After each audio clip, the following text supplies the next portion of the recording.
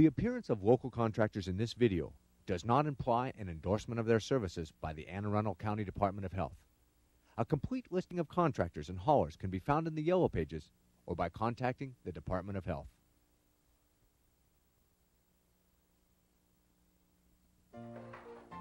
Every day, the average household uses approximately 250 gallons of water, washing dishes, cooking, doing laundry, and taking showers or baths.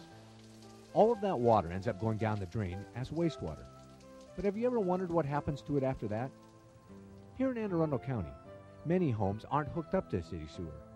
Instead, a highly efficient on-site sewage treatment system called the septic system is used.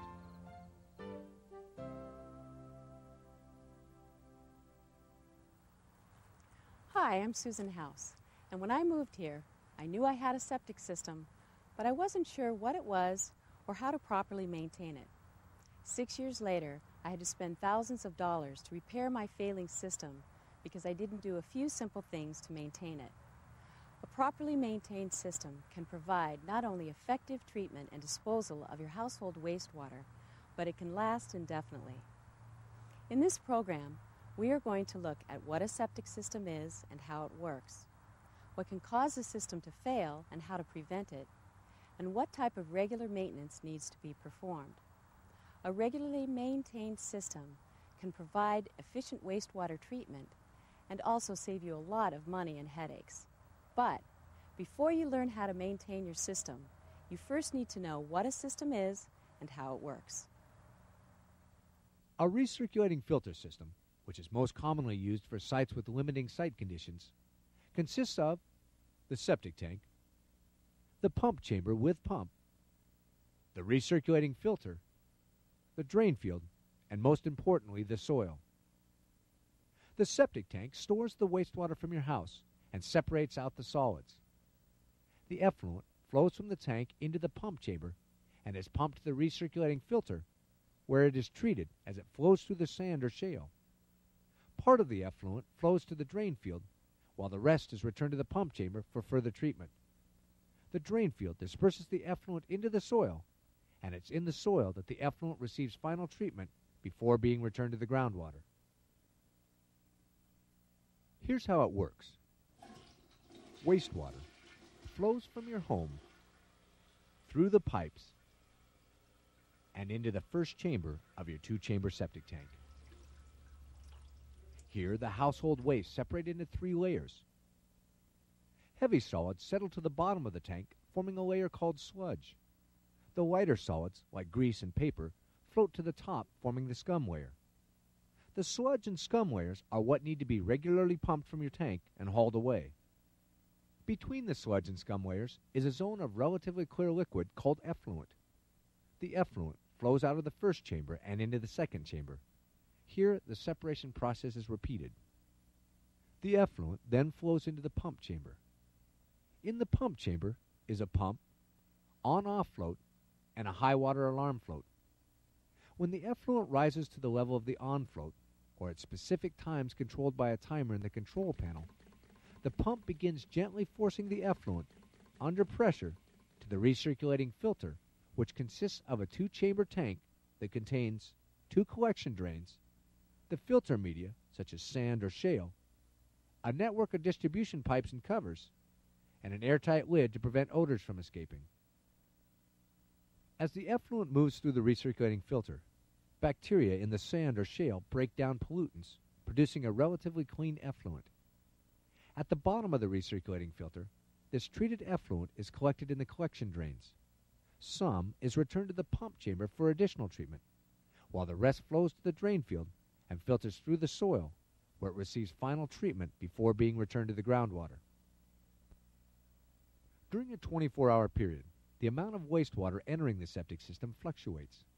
Peak flow periods are typically in the mornings, evenings, and weekends when families are taking showers, doing the laundry, and washing dishes. At night, when people are sleeping, and during the day while people are at work and school, there is less flow to the septic system. With a recirculating filter, one of the goals is to manage these variable flows so that the effluent is pumped to the recirculating filter evenly throughout the day. You don't want to oversaturate or flood the filter. Instead, You want to give it a dose, let it soak in, then give it another dose.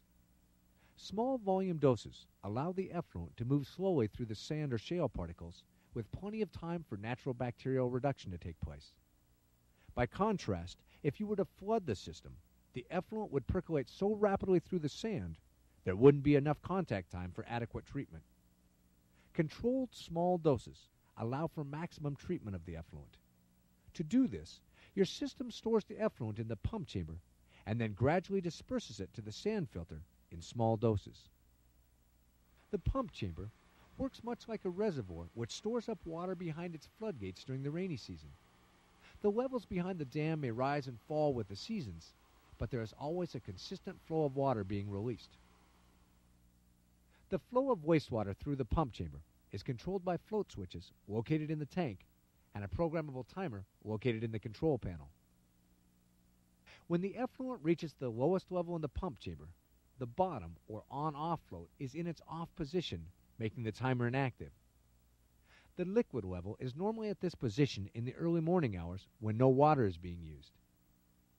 As incoming flow raises the float to its on position, the timer instructs the pump to begin sending small doses of filtered effluent intermittently to the recirculating filter. The peak inflow that typically occurs in the morning and evening usually exceeds the outflow to the recirculating filter, and the pump chamber begins to fill. The timed small doses will catch up during periods of lower water use, lowering the liquid level in the pump chamber until the on-off float reaches the off position, deactivating the timer and preventing further dosing until the liquid level rises again. Even though the levels in the pump chamber rise and fall over the course of a 24-hour period, the distribution of effluent to the recirculating filter is kept consistent by the on-off float and the programmable timer. Occasionally, when more sewage enters the tank than it can store, the liquid level rises to the top float, which immediately turns on both the pump and the high water alarm. The pump continuously disperses effluent to the sand filter, quickly lowering the level in the septic tank until the high water alarm float drops to its off position, usually within 2 minutes, and the alarm shuts off. Infrequent short-term high water alarm conditions are normally nothing to worry about, especially if they coincide with overnight guests or occasional parties when use of the septic system is greater than usual. Frequent and/or continuous alarms usually indicate a problem with the system that needs to be checked. They can be caused by leaky faucets, a running toilet, or too many loads of laundry in a short period of time.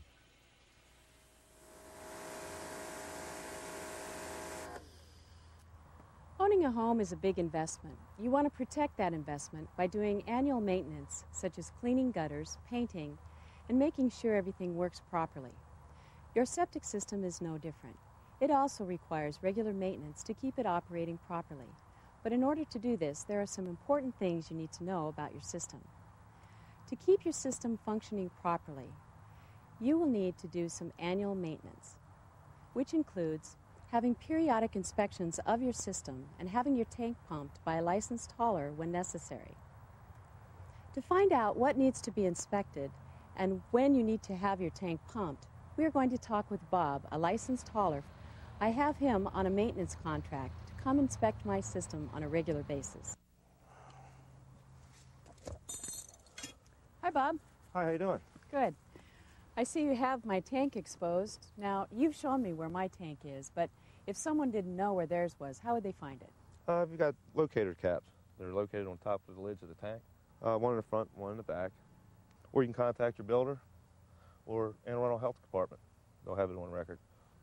Now, when you're inspecting a tank, what are some things you're looking for? The water level in the tank, that indicates that everything's coming from the house into the tank and out into your drain fields properly.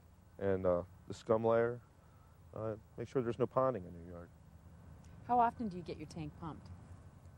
We recommend any time between 3 to 4 years, depending on the usage of your system, how many people you have in your house. Obviously, the more people you have in the house, the more usage. You want to have it done more often. Mm-hmm. So it's very important to have your system inspected on some regular basis. Yes, it is. While Bob is inspecting the tank, let's see what he will be checking for. Remember earlier, I said that in the tank the sludge settles to the bottom, the scum layer floats to the top, and the relatively clear layer of effluent forms in the middle. Well, if the sludge reached the bottom of the outflow tee, sludge could go to the recirculating filter and could clog the pipes and the media, causing damage to your system. Your tank will also need to be pumped if the scum layer gets too thick. During an inspection, the pump chamber must also be checked to make sure that the on-off float and the high water alarm float work properly. Sometimes, a small amount of suspended solids get into the pump chamber and can clog the filter screens around the pump. These screens must be cleaned on a regular basis to keep your system operating properly. The screen should be washed over the opening of the septic tank so the backwash is returned to the system for further treatment. The recirculating filter distribution pipes can also become partially clogged, causing an uneven distribution of effluent over the sand or shale. The distribution pipes are flushed out by removing one end cap at a time and turning on the pump in the pump chamber. Because of the potential health risk, you will need to consult with your licensed hauler or contractor for assistance when cleaning clogged laterals. Once the pipes have been flushed and the end caps put back in place, a visual inspection is done to make sure the effluent is now being evenly distributed over the filter. The important thing to remember is to have your system inspected on a regular basis by a reputable licensed hauler. They will check that it's operating properly and whether it needs to be pumped. It may cost you a little bit to sign a maintenance contract, but in the long run, it can save you a lot of money if it prevents your system from failing. So how do you know if you have a failing system?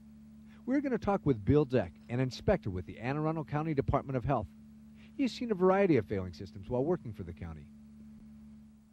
So, Bill, you do a lot of inspections. Can you give me a common reason that a system would fail? Some of the most common reasons for septic system failure are improper usage and lack of periodic pumping of the septic tank. What are some examples of improper use? Well, for example, even though county code prohibits the use of garbage disposals on septic system, some people do use them and they don't realize what troubles they may be causing. What is it about a garbage disposal that makes them so bad? They create a lot of fine solids which don't settle out into the septic tank. They can go on to clog your drain fields, and in fact, the situation's as bad as not having your septic tank pumped out at all. So what about chemicals and bleach, detergent? What effect do they have on the system? Well, what you have to remember is the septic system is a natural processing environment, so you have to be very careful with any sort of chemical usage. Are there some things I can look for that will warn me of a failing system? If your system's overloaded or you're having some problems, maybe your drain fields are clogged, what you may notice are some muddy areas forming around your drain fields. And this is usually accompanied by the smell of sewage. And what's happening here is that the sewage effluent is no longer seeping into the ground like it was designed to do, and instead it's coming to the surface. And this is a very unhealthy situation, and it's something that needs to be taken care of immediately. Now, I've heard slow-running drains can be a sign of a failing system. Why is that? Well, once again, if you're having a problem with your septic system, your drain fields are clogged, you may see some signs of slow draining plumbing. Your shower drains, for example, may not be working as well as they used to. And if this problem is left uncorrected, you could have sewage backing up in your house. Some other things you should know are: don't pour cooking grease or other oils down the drain. It builds up quickly in the septic tank, and if it gets to the drain field, it may clog it. Never use septic tank additives. These products have not been proven to be effective. The natural processes of your septic system are effective for wastewater treatment.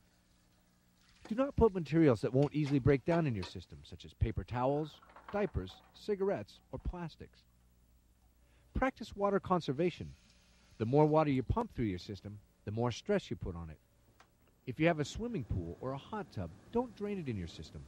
Let the water run into the ground away from your drain field.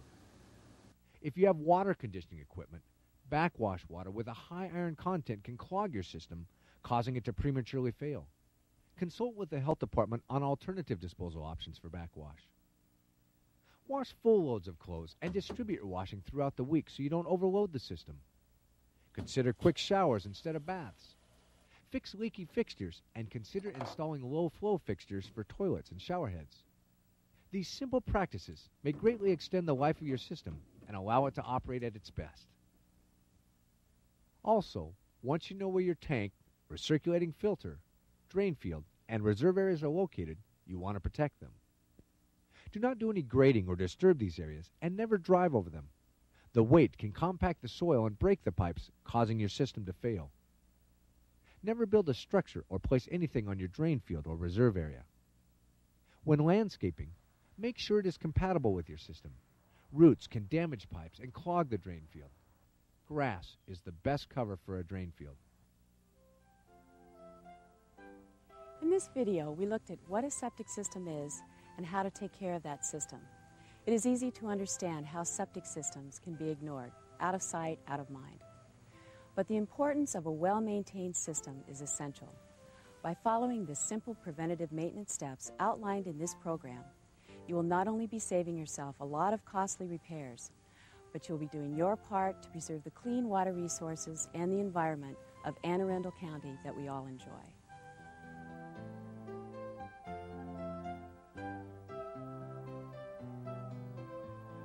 For more information about on-site sewage systems and proper system maintenance, contact the Arundel County Department of Health at 410-222-7193.